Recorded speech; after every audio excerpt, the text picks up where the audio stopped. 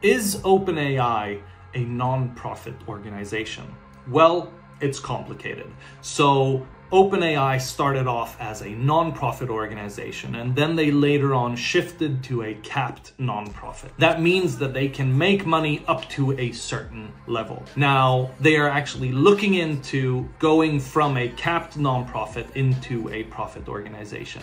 And they're doing this first and foremost because it is very capital intensive to create and run these AI models. Now, Sam Altman was recently caught driving a Koenigsegg Regera, one of the most expensive cars in the world. So if it's a non-profit, where did he get his money from? Well, Sam Altman actually declined any ownership in OpenAI from the start. And he did this because he's already made his money. He's a billionaire. He doesn't need any more. He's said that time and time again, that there is something that is called enough. And I think that's pretty cool of a statement, and I hope that I can one day say the same thing.